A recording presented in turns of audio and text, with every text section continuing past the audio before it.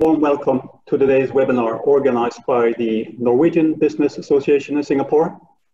We have today 60 minutes to discuss the current geopolitical turmoil and its impact on Singapore and the Southeast Asia region. We have a level of complexity that we would not be able to cover in a good way without today's excellent panel. The chat line is open and we welcome questions from the participants. We have with us four excellent participants, and it's James Crabtree is Associate Professor at Lee Kuan Yew School, Dr. Deborah Elms, Executive Director at Asia Trade Center, Kjersti Strømmen, Foreign News Journalist at the Norwegian Broadcasting Corporation, and last but not least, Manu Bhaskaran, CEO of Singapore Centennial Asia Advisories. So we want this discussion to be as interactive as possible, and I want to open up James Crabtree, if I could ask you to give us a big picture considering the forces within macro and microeconomics unfolding globally, impacting Asia in a big way and Singapore in particularly. TikTok has been on the negotiating table, but what are the deeper ramifications setting the scene for the long-term tech war between US and China? James. Thanks, Leo. Well, let me just give the biggest picture overview I can for a minute or two. And it seems to me that we're pretty close to uncharted territory in this part of the world. The easiest way to view that is through the lens of the relationship between the US and China, which is clearly as bad as it's been for decades. I think the thing that we need to keep an eye on is that it could get considerably worse. That in some ways, particularly on the Chinese side, there's been a reasonable amount of restraint over the last couple of years in the relationship with the US. And I'm sure we'll go on to talk about the US election, but if Mr. Trump is re-elected, I think there's a good deal of what the analysts would call downside risk. But I suppose what interests me is that there's a broader fracturing of the regional order. So you've seen in the aftermath of COVID that the international institutions that are meant to cope with crises are not working very well. The G20 in particular has done very little in the aftermath of the pandemic. You see other divisions opening up between the important blocs around the world. So the most obvious one here is between India and China. In the aftermath of COVID, the hardening of the divide between India and China, the move of India decisively into a kind of anti-Chinese camp, for the first time in a long time. It's probably the most significant geopolitical consequence of the last 6 months, and one with long-lasting implications for this region. But you also see that in other respects, for instance, between China and the European Union, where you've seen a hardening of opinion in Germany in particular, between the EU and China, and to some degree a move away from the EU's traditional engagement and trade approach to China and a more security-focused engagement. Equally, multilaterally, this is a moment where ASEAN has become more divided and weaker in the aftermath of the pandemic. And if you're looking at Asia, look at something like the free and open Indo-Pacific, it's not very clear where this framework is going to be pushed from now that Shinzo Abe is no longer the Prime Minister of Japan, given he was the figure who was sort of doing a lot of the heavy lifting in that regard. I'm sure we can talk more about the economic situation. It strikes me that also could get worse. And technologically, the same is true. Decoupling, we've talked a lot about, it hasn't really begun to happen yet, but lots of people are preparing for that. And that's something that I'm sure we could get into. TikTok is a good example of how far we've come in a very short time. What happened with TikTok, the fact that it was effectively forced nationalized, or that's what the Americans were trying to do, or to shut it down, is a huge change in policy direction from what used to be the guarantor of an open liberal trading order to now one which is much more nationalistic and protectionist. So I think that's my bottom line is, things are bad, but they could get quite a lot worse. So we're in for a bumpy ride. Thank you, James. Not a very encouraging opening statement, but truth is important in this setting. Manu Bhaskaran, Asia and Singapore is sandwiched between two superpowers and have to balance the art of pleasing both of them. But has the time come for Singapore and the countries around Asia to take more headstrong choices, enabling that the region protects itself and becomes stronger together? What's your take on that, Manu? Thank you, Leo. And that's a very pertinent question. Uh, Looking at it first from the perspective of Singapore, and I don't speak for Singapore, but it's just my view. First of all, we can never put ourselves in a position where we have to choose between the US or China. Both are needed politically, economically, security wise. So we can't make a choice, and we have to make it clear. We have to signal very clearly to the big powers that we should not be pressed to make a choice, and that is a big consideration for a country like Singapore. Um, we have to also take notice of the fact that the tensions between the two big powers are probably going to intensify in the areas that matter a lot to us, which is first of all trade and technology. A bifurcated world is not a good world for a global hub like Singapore, which depends on flows of goods and services and ideas and capital and so on. Secondly, the main arena for US-China contention is likely to be East Asia, particularly the South China Sea and the East China Sea. And that's in our immediate environment and affects countries that we have very close political, economic, and security ties with. So the dangers are very, very clear to us. So we have to protect ourselves. And the best way we can do is to find strength in numbers. One framework we can turn to is, of course, the ASEAN framework. But unfortunately, ASEAN is not as cohesive, as organized, as strongly led as it was before. So the reality is that ASEAN will help, but only up to a very limited point. So we then have to really go back to bilateral relationships and create this whole web and network of different alliances, different economic partnerships that can help us, help to protect us against the economic as well as the political security ramifications of these growing tensions. Let me stop there. Thank you, Manu. So, Dr. Deborah Elms, the one suffering the most in the current trade war is possibly American firms operating in China. As example, the semiconductor industries, Starbucks, 5,000 outlets, etc., etc. How do you think this will develop, and where are the opportunities for companies in Singapore given the industry disruption we now see?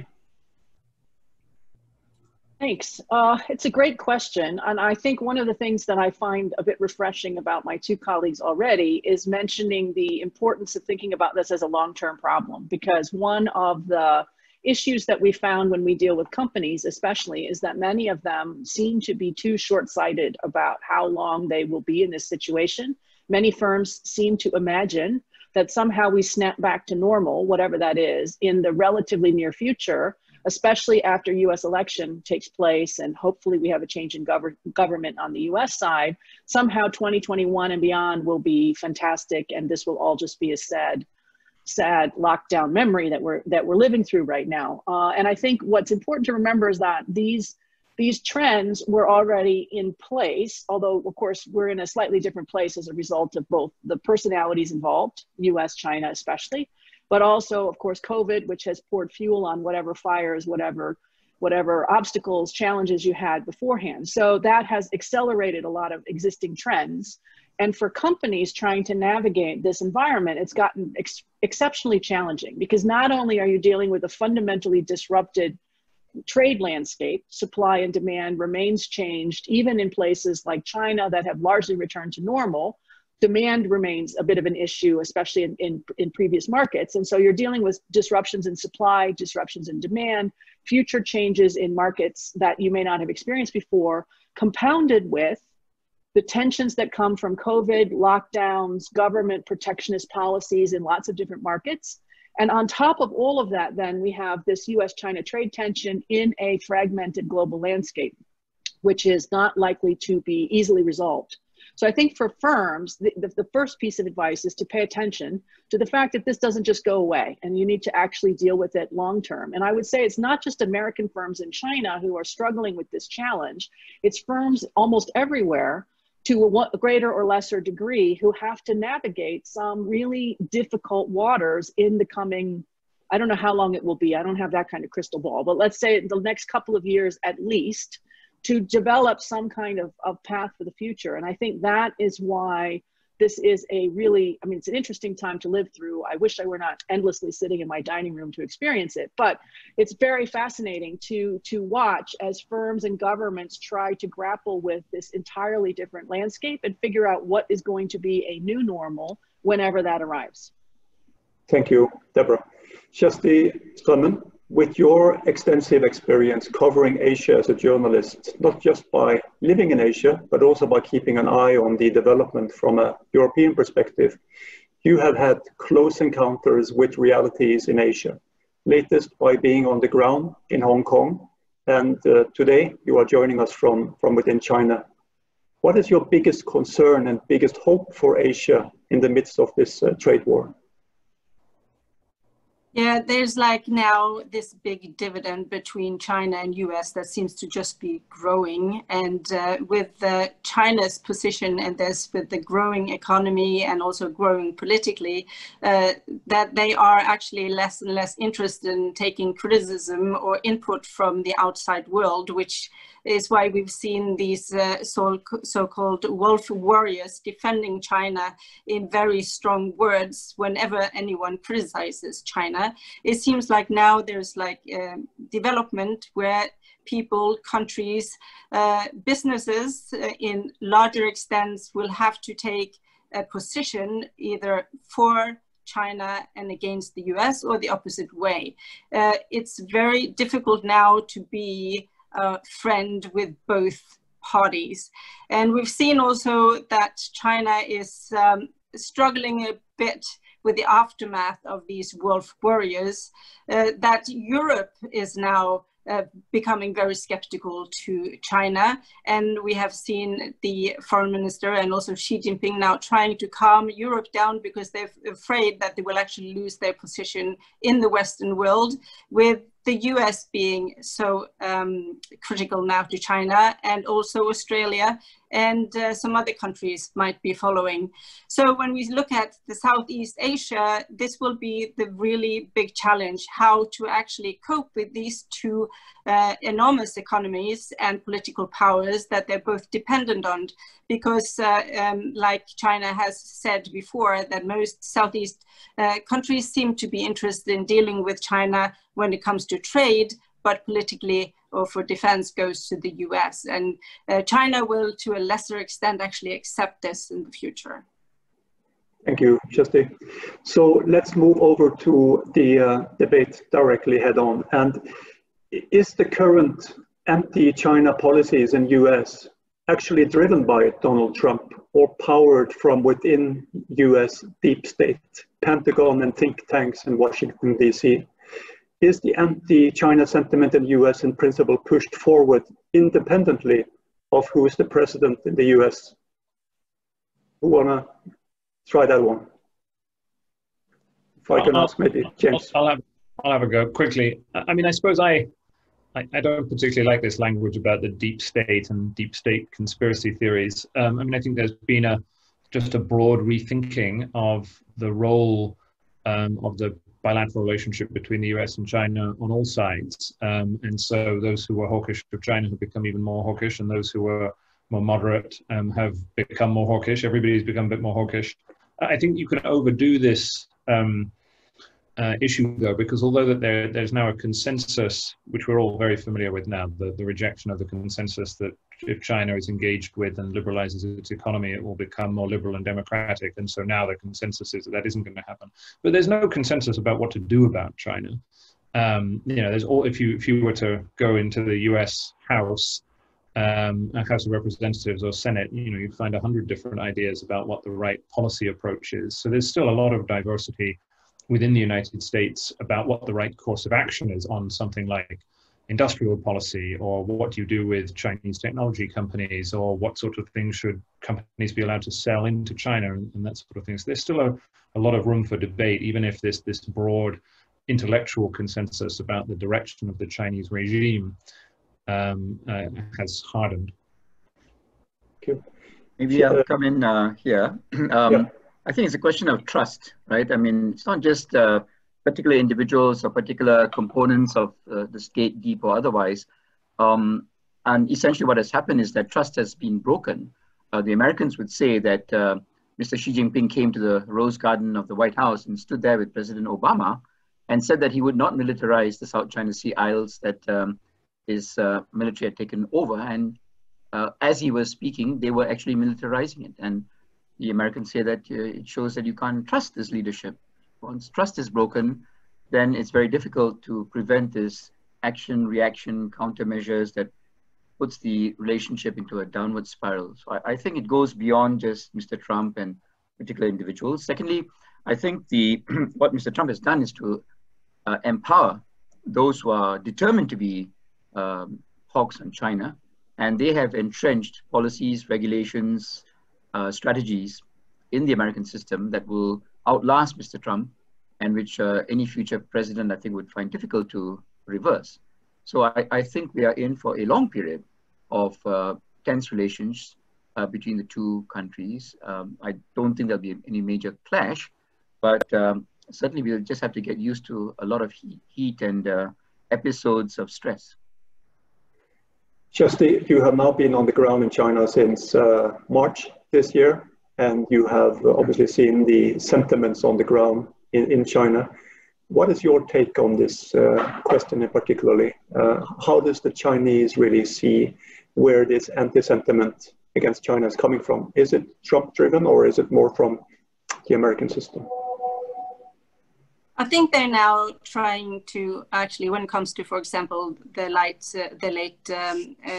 development with TikTok, trying to extend the development by actually coming up with new laws saying that you cannot export Chinese technology without the blessing of the state. This is one way to kind of wait and see what happens with the with the US election. But I think there's also an understanding here in China that this might not actually pass with Trump if he loses the election, and might actually continue for a long time, because it's almost now as if the world is awakening a bit when it comes also to this digital challenge we have, because now it seems like we're developing a world, that will be pro-China technology or pro the Western technology, and it will be really difficult to see how we can actually mix these two, as long as there's this Western angst, would I say, when it comes to the Chinese government's position in these Chinese companies and their technology, if they can actually be used to survey other countries. So I think that Chinese are also becoming more nationalistic, more strong-minded when it comes to how China should actually stand up against the US. And we don't really know where this will end, but it'll be really interesting to see the political development in the US with the president election, if there will be any better ways to mend this relationship if Biden wins. In the past few weeks, we have learned that many China tech giants are locating their South Asia headquarters to Singapore. Is Singapore actually then set to benefit strategically and location-wise due to the ongoing US-China trade war? Also here having in mind the Hong Kong situation. Deborah, what do you think on that? Yes and no. So on the one hand, there's a certain amount of opportunity, of course. Anytime that you have disruption, people are looking for what are often called sort of safe havens. Singapore often comes to the top of that list. It's relatively stable, although we're all still stuck at home. Our caseloads for virus is fairly low. You have the ability to get out. Everyone is here in terms of businesses, different kinds of governments, et cetera. So there's a lot of attractive things about Singapore as a destination, which is why we have so many multinationals, including so many Norwegian companies who are located or headquarters located here in Singapore. So on the one hand, that's fantastic. On the other hand, the more that you have tension between China and the US, the more challenging it is for Singapore as a country to navigate those difficulties, because it can be difficult to be seen as neutral when you have an influx of investment. I mean, this week alone, we've had multiple comments about inbound Chinese investment. Does that make Singapore too Chinese? Is it normally too American? So that achieving neutrality, or at least something that doesn't appear to be tipping always to one side or the other, is difficult. And I think for Singapore, They're going to have to think hard about their national interests. Where do they, then they're likely to align differently on different issues. That sounds fantastic, but the scope to do so might be limited. So I think it's hard for Singapore.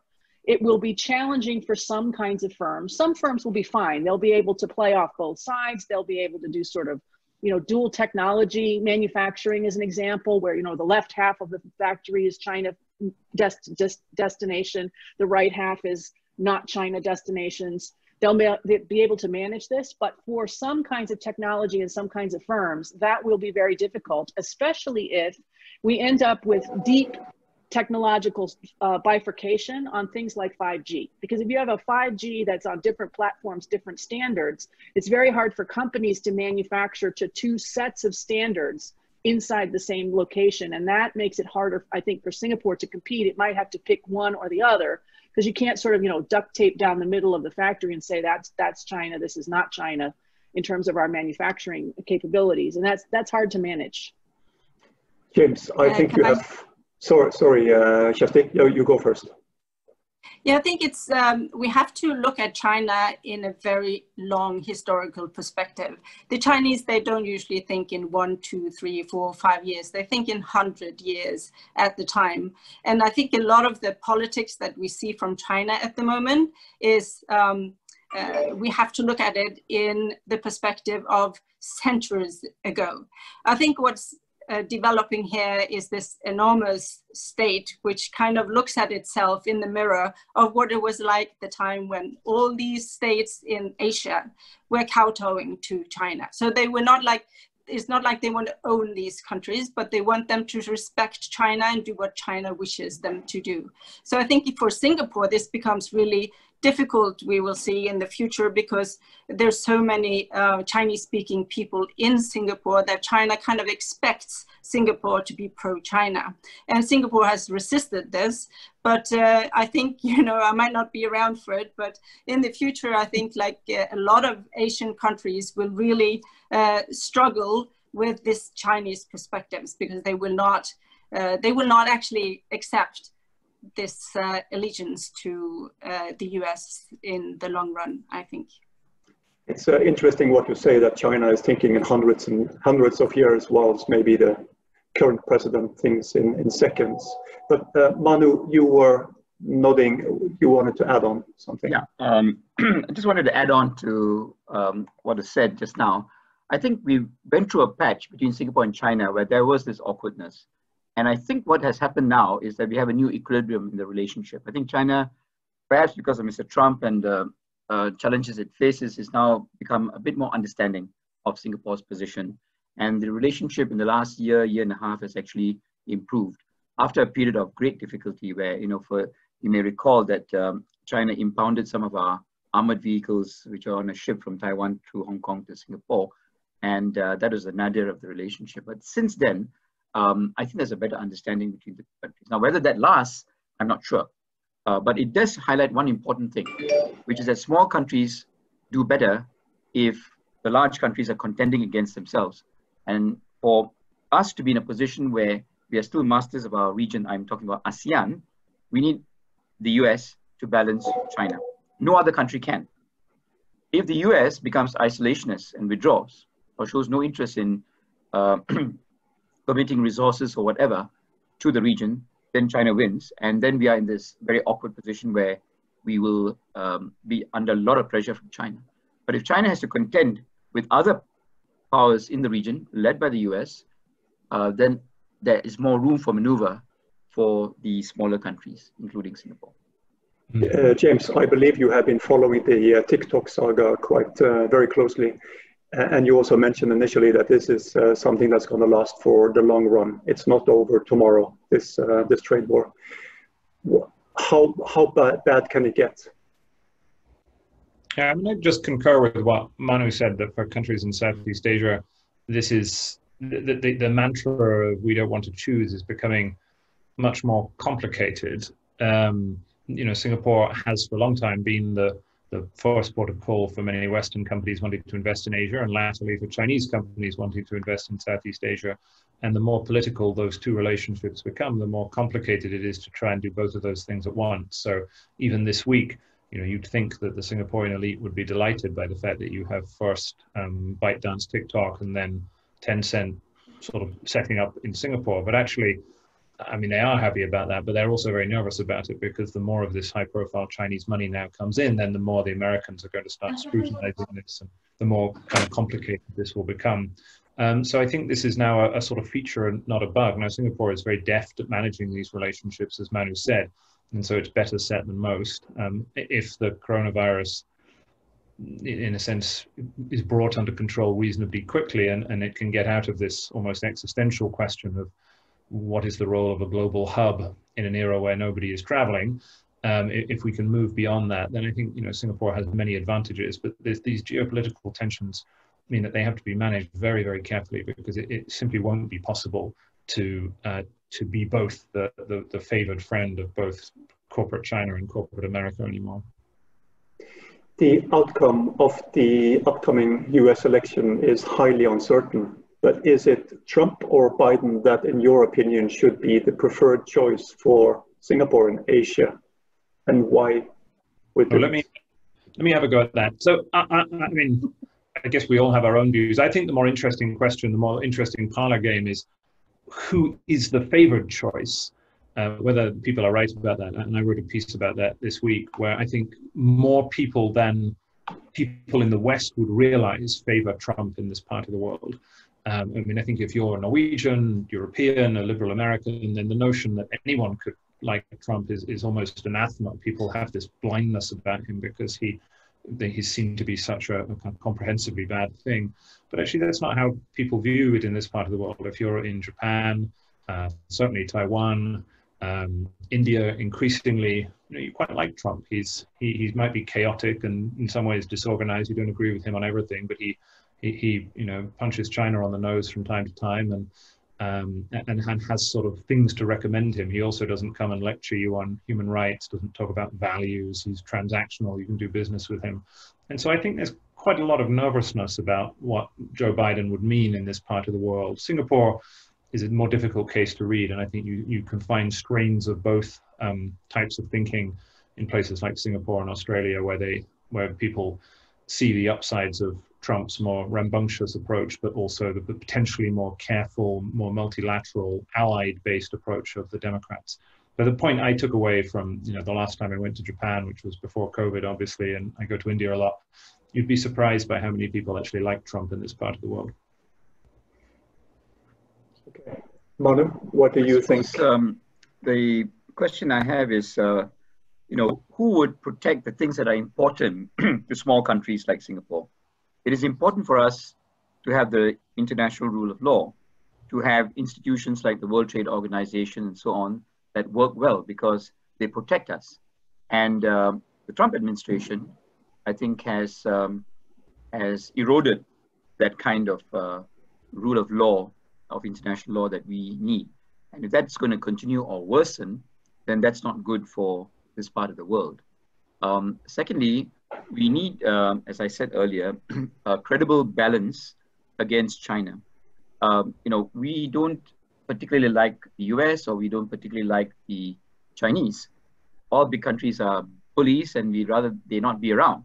But the fact is that they are around, and the nearby bully is quite often more dangerous than the faraway bully.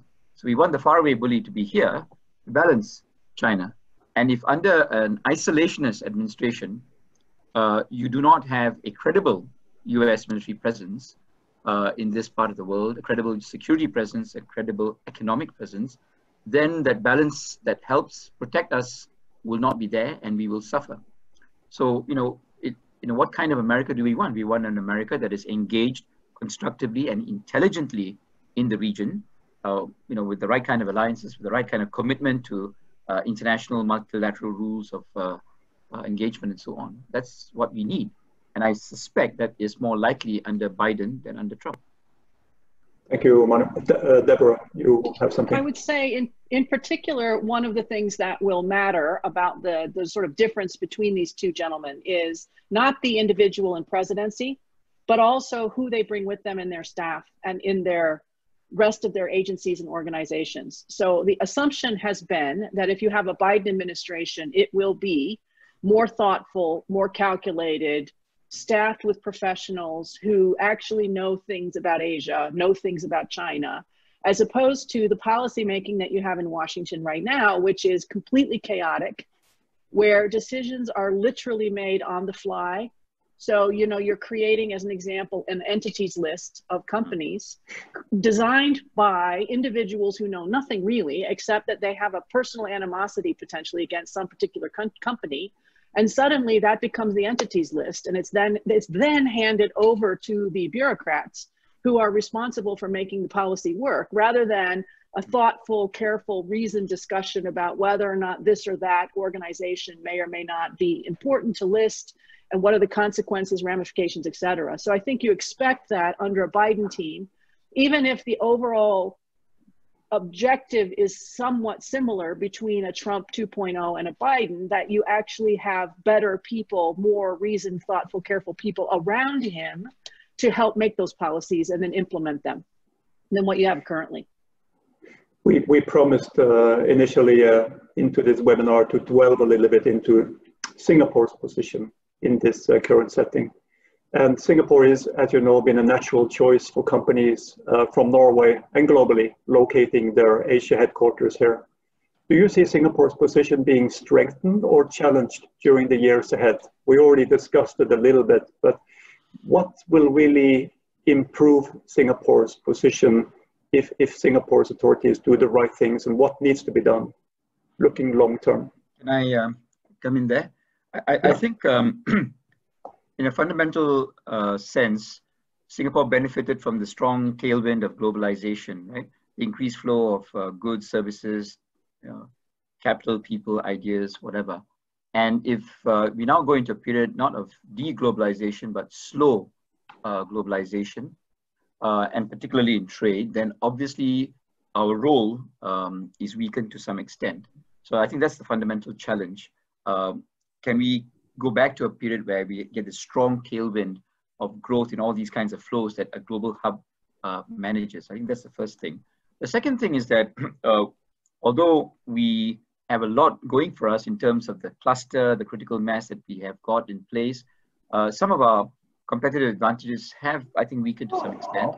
Costs, for instance, have gone up, and there are competing, regional centers that are trying to get our business, right? So, for instance, in the last 15 years, we've seen the manufacturing components of business headquarters move out of Singapore to Bangkok, and there could be more and more such movement. So we've got to ensure that our costs are under control, and our openness to talent, which is currently a big debate in Singapore, we don't get that wrong. Thank you. Shasti?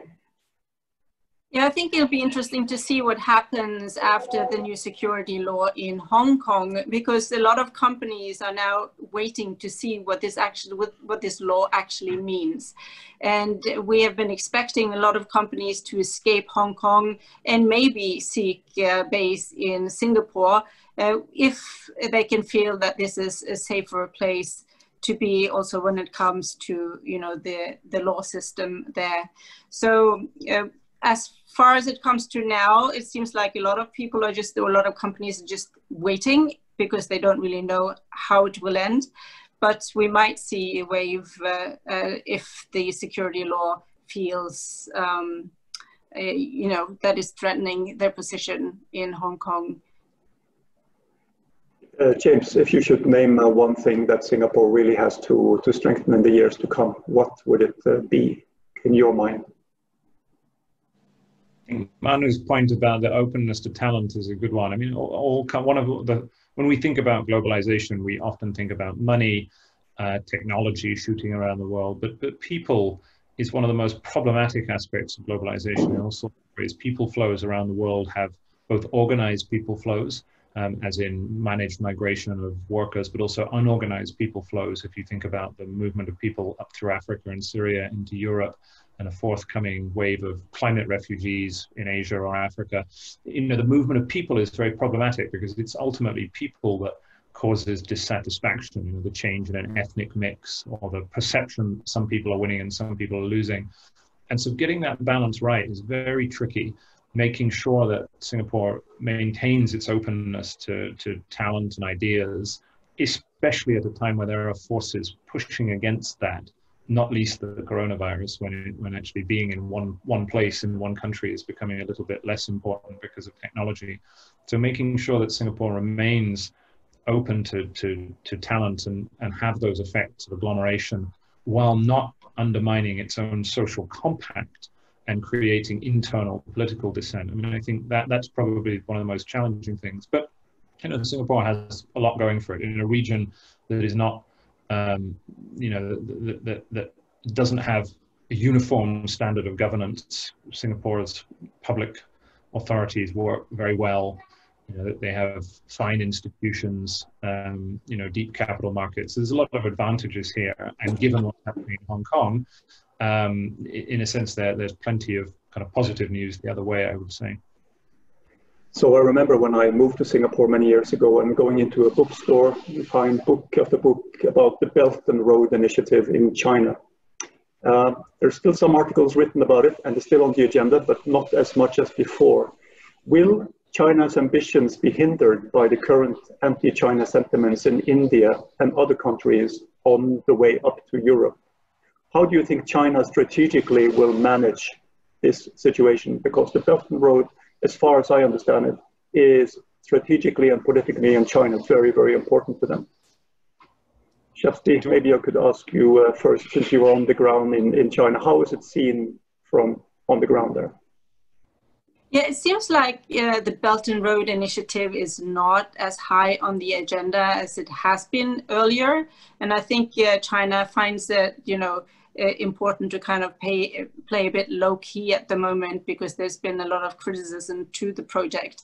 But I think we can see in South Asia, a lot of different countries, Southeast Asia, trying to balance China. They're afraid that China will take advantage of the investments that they're giving in these countries and the loans. They're afraid that they might not be able to pay back, and they're afraid that China will take political advantage of projects that those countries are not able to pay for, like maybe when it comes to ports or railways and that kind of infrastructure that China also wants to build for its own purpose of when it comes to goods, but also political influence. Anu, you seem to agree, but is there anything you want to add on to what Shafti is mentioning? My sense is that the Chinese are recalibrating their approach to the Belt and Road Initiative, and I think there's a review going on, and I suspect they'll come out with Belt and Road Initiative version 2 sometime next year. And I suspect it will be much more selective, focused on its immediate periphery, Southeast Asia, Central Asia, rather than India and Europe. And they will reduce the amount of financial commitment that they would have to make. And they probably think that would gain them more strategic advantages than spreading their resources all over, including Latin America and Africa. So I think we will have to wait and see what the new version of BRI is going to be like. Yeah, I would agree with that. I mean, I think it's sort of Belt and Road 3.0. The first one was what you got at the start with the mega infrastructure, and then there was the Belt and Road conference last year, where China started talking about a Belt and Road that was going to be greener, more multilateral. That's now gone out of the window because of COVID, and so currently it's much harder to build mega infrastructure projects in this kind of environment. So there's been a bit of a go slow. But I think this remains a priority for the Chinese regime, and in this second or third iteration that's now going to develop, you might see fewer, $10 billion port and railway projects, but you'll see more telecoms, fiber, digital trade parks. You'll see a lot more health diplomacy in the aftermath of COVID.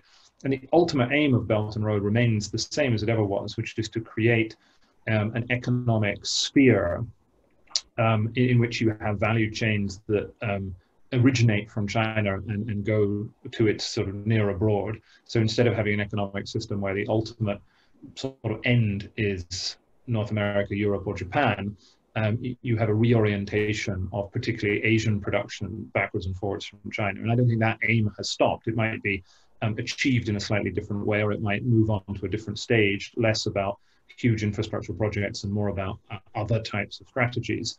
But I think the ultimate aim of creating an economic Chinese sphere, particularly with a focus on Central and Southeast Asia, remains exactly the same, and China will push forward with that.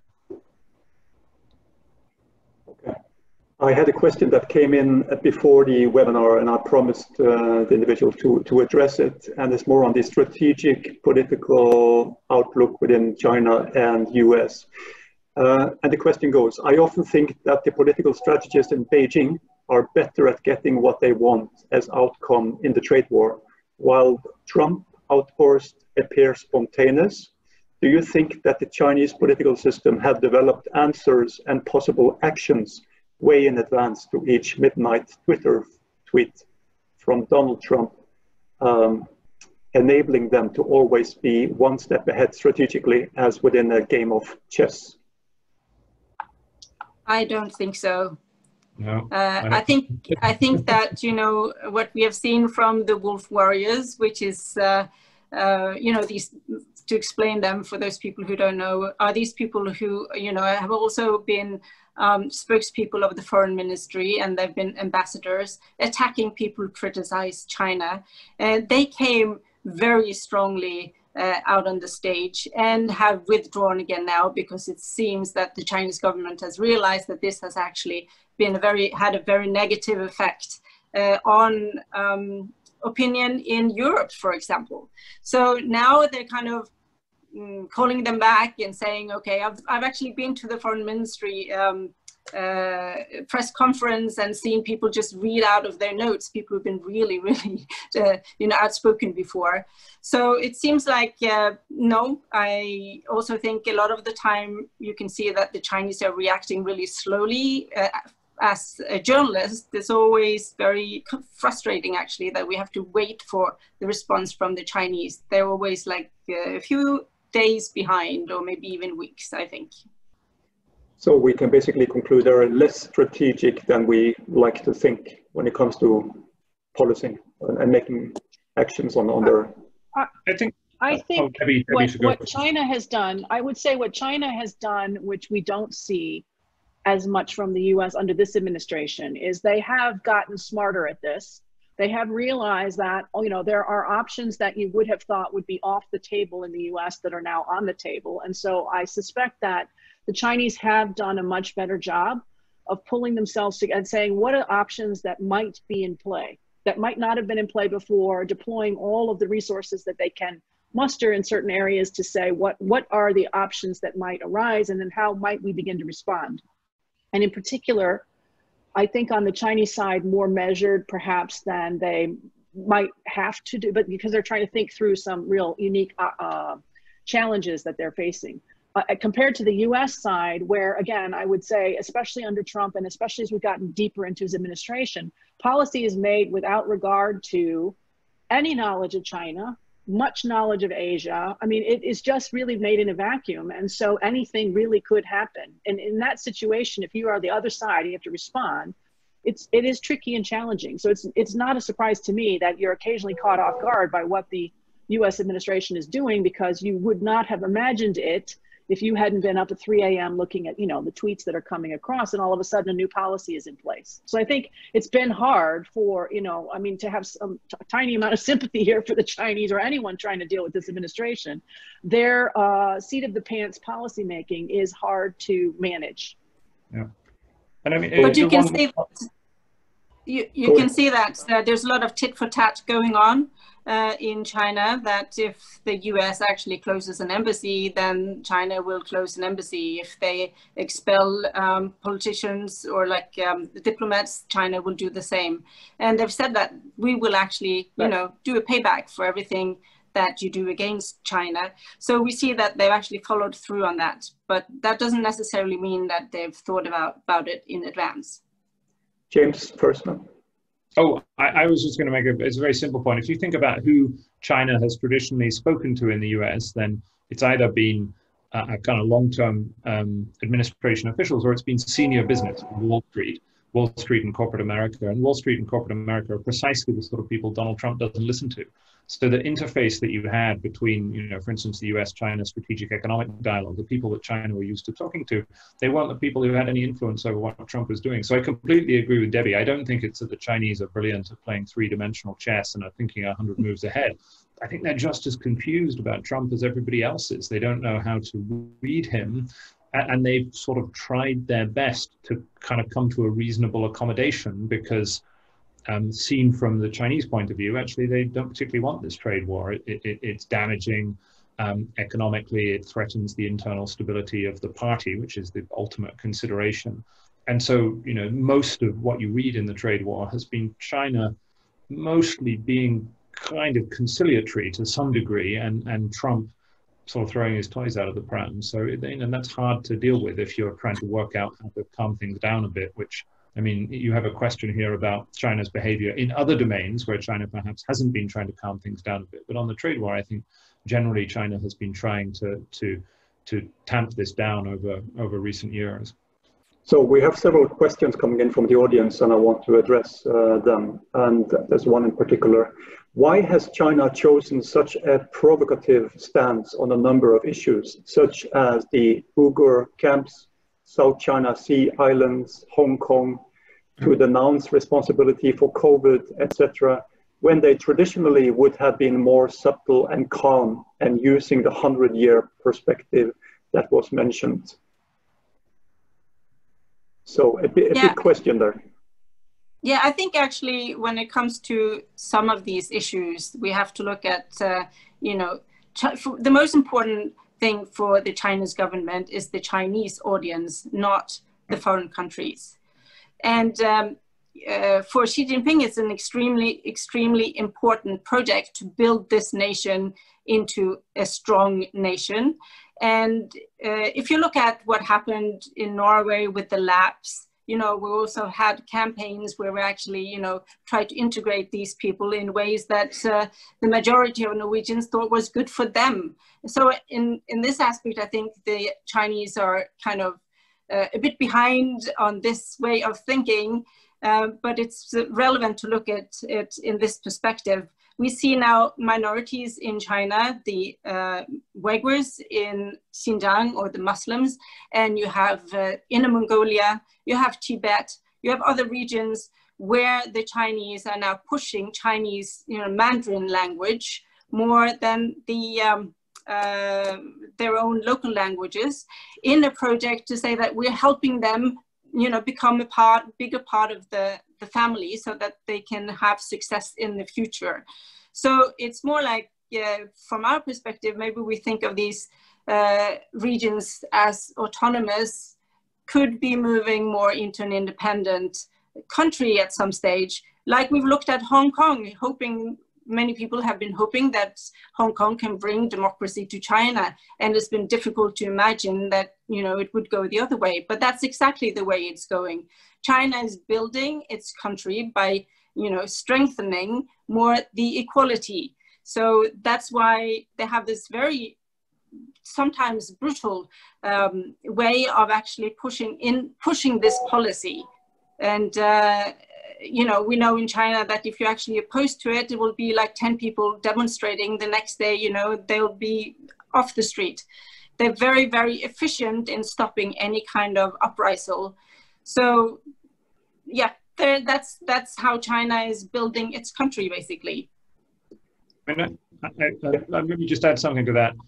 I think it gets back to this question of three-dimensional chess, that we somehow assume that Xi Jinping and the standing committees sit around and decide, now we are going to push forward our advantage and stroke the cat that is sitting on their knee.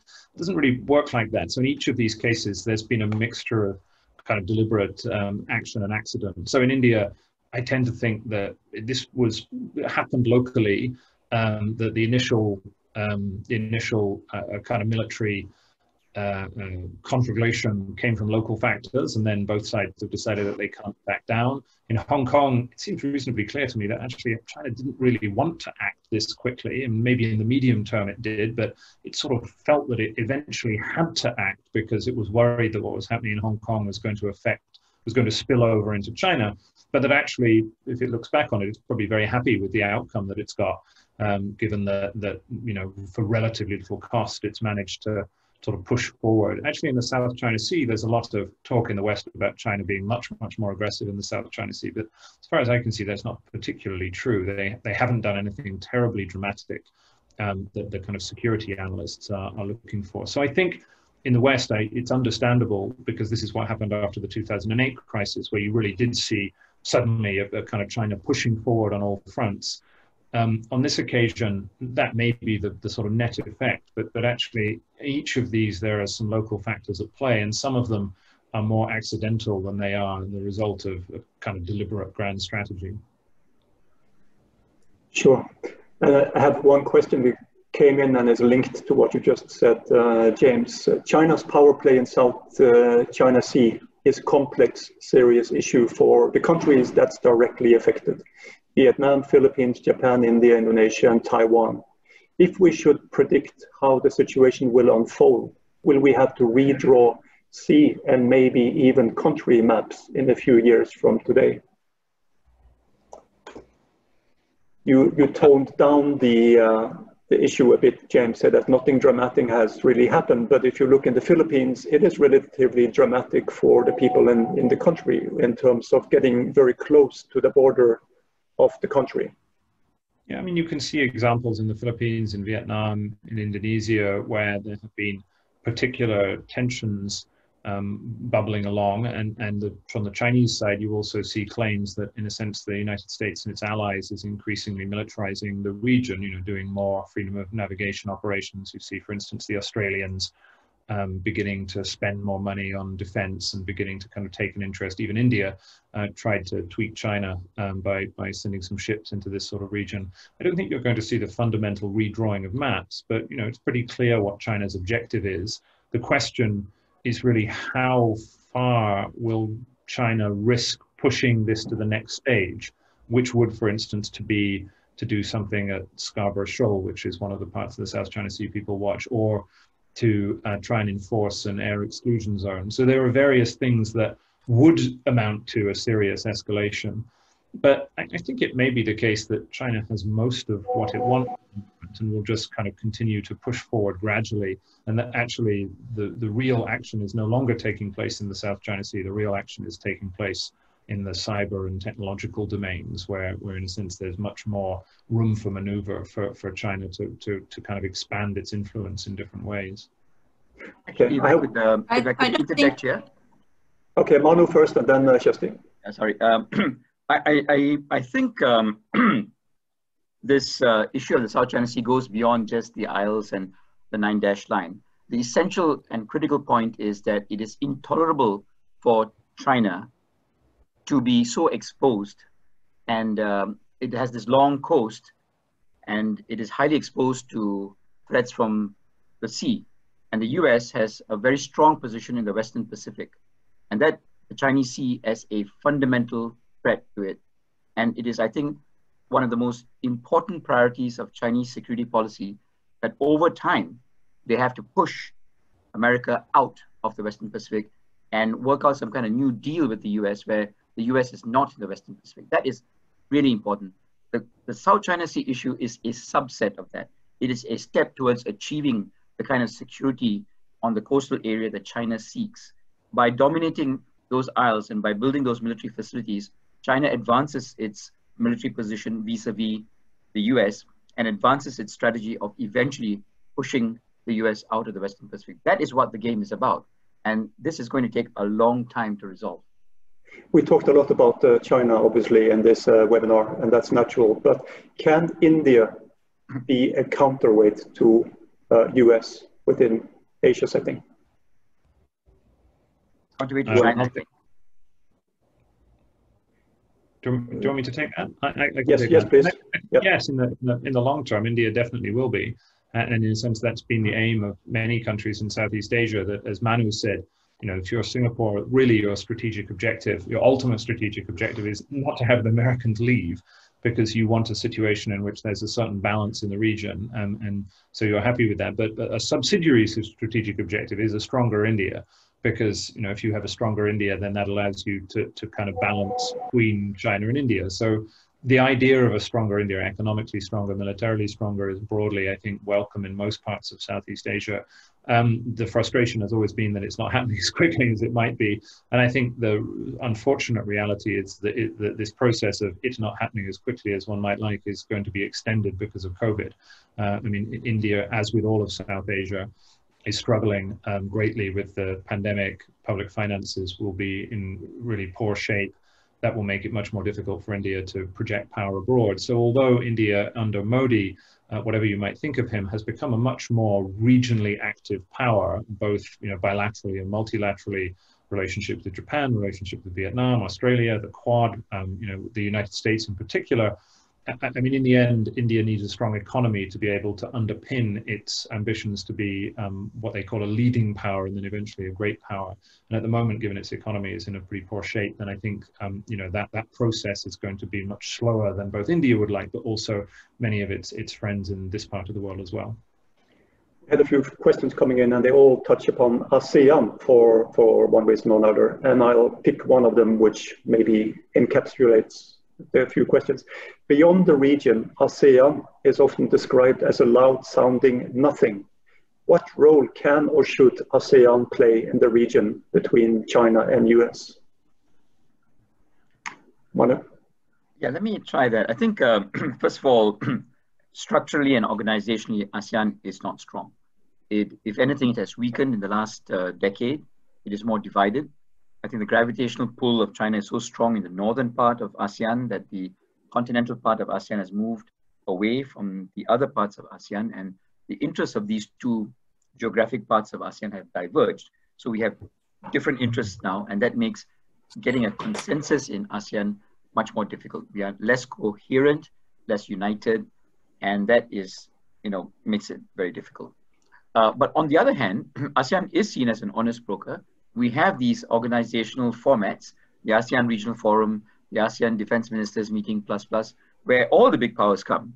And they find it very convenient to use ASEAN as some kind of platform where they meet and they negotiate and they have exchanges. So we have a role to play in providing that platform for the big powers to come and talk to each other. Thank you. Okay, we are soon approaching 60 minutes, and we've been able to cover quite a few topics and angles to a complex issue. But if I could ask you at the end to give a 1-minute advice to senior leaders in Singapore and Europe wanting to position themselves in Asia for the long run, what would be your key advice? If I can start with Manu, then James and Deborah and Justy, if you can give your pitch on that. I think my 1-minute interjection would be to not forget ASEAN. It's very easy to underestimate ASEAN because it is divided. And if you look at the individual countries, they each have some problem or other politically, business system or whatever. But take a step back and look at it. Infrastructure spending is been greatly accelerated. The business ecosystem is improving as the World Bank's ease of doing business report will show. And some important reforms are coming through, like the labor market reform in Indonesia, which will pass, I think, by September. And that really makes this region much more investable. And I suspect, barring any big political problem, we're going to see a significant acceleration of economic growth in ASEAN. So I would say, think about India, think about China and all that, but don't forget ASEAN. Thank you. James? And I think this remains a time of enormous commercial opportunity. I mean, what you see at the moment is we've had a couple of decades in which the rules of the economic and technological system have pulled in the same direction, namely in the period of high globalization where technology was bringing the world together and politics was also bringing the world together. Now you have a divergence of those two forces. So technology is still, to some degree, pushing the world together, as we can see now with our Zoom call bringing us all together. Companies are operating the way that the 5G sort of IoT revolution will create huge new opportunities, and most of that growth is still going to come through Asia, as most of the world's people will become the world's most important economic center. It probably already is. But the problem is the politics are diverging. And so I think it's a case of, don't take your eye off the ball in Asia, continue to invest here, but be much more careful than you were in the previous couple of decades about how you read the political tea leaves about what's happening in the region, and sort of pick your markets more carefully based upon that. Thank you, James. Deborah? Well, I think disruption is, unfortunately for businesses, here to stay for at least the time that you're likely to be in your post. So prepare for that. And in particular, figure out ways to turn to your competitive advantage. So especially for firms that are in Asia, think about Asia as a final market in and of itself. So we haven't had a whole lot of development of in Asia for Asia. We've been for so long powered by market growth in the US or Europe or elsewhere. I think if you think about in Asia for Asia, and you harness all of the competitive tools you might find, including, you might imagine for someone who does trade agreements, you can actually find opportunities in a time of extended and extensive disruption. Thank you. Shasti, how do you see it from mainland China today? Yeah, I think I would like to end where I started, to say that history is extremely important if you want to understand what China's hopes for the future in this region would be. You should look at, centuries ago. It's not like China wants to rule other countries or dominate them anymore, that they will expect allegiance politically, and you will have economical exchange as a favor from China in that perspective. They will give you, what should I say, profits if your allegiance is with China. Thank you. And with that, I must say we've been very disciplined. We're exactly within 1 hour. And let me, before we log off, draw your attention to Singapore-Norway Innovation Conference, which takes place on the 29th of September. And we have a good lineup of speakers, and from Singapore, Enterprise Singapore CEO and Innovation Norway in Norway. So that's the two counterparts. So please log into NBUS. Yeah.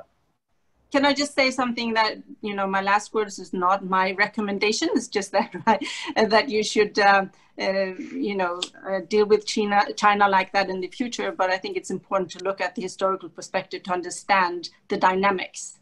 That was my point. Thank you, Shasti, for clarifying. So for registering on SNCC, go to nbas.org.sg and please participate. It's going to be an awesome setting. And I thank all of you, Manu, James, Deborah, Shasti, for very enlightening discussion. And we will turn off from there. So thank you very much. Thank you. Thank you, everyone. Thank you. Thanks a lot. Thank you. Thank you. Bye. Thank you.